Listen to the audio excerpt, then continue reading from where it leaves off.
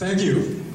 Let me begin my remarks tonight by quoting that great philosopher, Yogi Berra, who once opened a celebratory dinner by saying, "I'm happy to have played for this great team for so many years. I want to thank everyone who made this event necessary." It's an honor to have been roasted tonight by the most fiscally conservative governor of my 50 years in public life, Tom Salmon. And also my good friend Jim Douglas, who upon leaving the governor's office, still popular after 8 successful years, might prophetically have said, as Louis XV did, "Après moi le déluge." As the chief researcher of a think tank, I keep files on people and events. In preparation for my few minutes here tonight, I brought along these 2 loose-leaf volumes. One is labeled "Some Mistakes of Thomas P. Salmon,"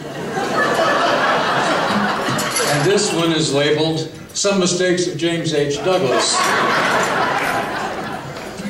Incidentally, I'm still adding to the volume labeled "Some Mistakes of Peter Shumlin," and though he's only been governor for 3 years, the notebook is already 3 or 4 times as thick as the total of the 2 volumes I brought with me tonight.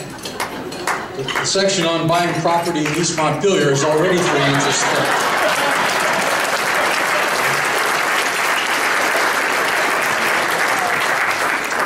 But on reflection, I decided it would be unkind of me to recite the errors these 2 fine gentlemen may or may not have made while in office. So let me just mention what I thought were their finest moments as governors. Seriously. For Tom Salmon, it was when he explained to Vermont Democrats that federal price controls on interstate natural gas were killing New England. Southwestern producers wouldn't sell gas into pipelines because they couldn't make enough money, so they sold locally and waited for a regulatory price increase later on. The Texas and Oklahoma economies were booming from their own natural gas, and New England couldn't get enough at a controlled price. Our businesses dependent on cheap natural gas were being outcompeted by businesses that were located in or had migrated to where it was available. Vermont Democrats are traditionally allergic to the word deregulate, and Tom didn't gain much political credit for explaining to his own partisans what any economist would have seen right away. I've always given Tom credit for having the political courage to speak the truth on this issue, whether his supporters wanted to hear it or not. For Jim Douglas, his finest moment was, in my view, his 13-page veto message of the goofy healthcare reform scheme offered up by Democratic legislators in June 2005.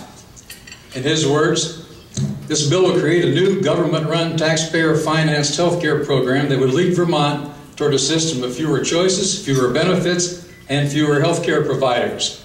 The bill would also impose new payroll taxes on small businesses and nonprofit organizations, and a regressive income tax surcharge on the working poor to finance the limited health care coverage it proposes. Such a financing mechanism punishes low and moderate income workers who are least able to afford these regressive taxes. We need to tackle the root causes of rising health care costs, open up our system to low-cost options, encourage healthy decisions in preventive care, and attack health concerns at their inception. And we need to maintain a patient-centered system that offers more individual choice and keeps healthcare decisions in the hands of patients and doctors, not government bureaucrats." This veto message was so devastating that the single-payer leadership of the legislature didn't even try to override it. Vermont had to wait 6 years for the arrival of the present governor to drag the shredded remains of House 524 out of the Douglas trash can and enact it as Act 48.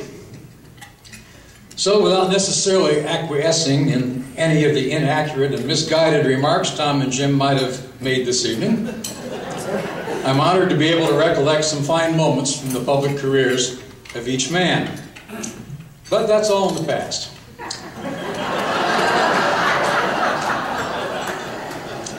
I want you all to know that on this 20th anniversary of the Ethan Allen Institute, I'm excited about our future. It's not because people who subscribe to our principles control the workings of state government. That's far from the truth.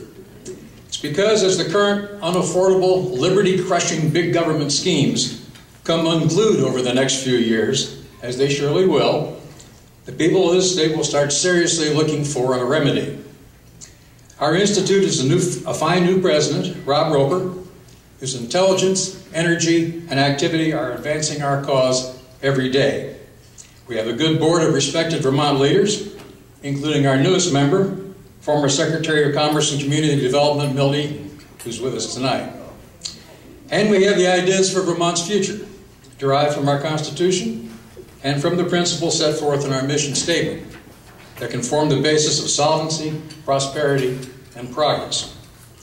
Our task today is to continue to work together, to build our support, to broaden our reach, to market sound, workable alternatives to emerging disasters, and to continue to effectively preach the gospel of liberty, property, fiscal responsibility, enterprise, and opportunity. We've done that for 20 years, thanks to the sustained support of many of the people in this room and many others who couldn't attend this evening. Now we need to step up the pace for the next 10 or 20 years.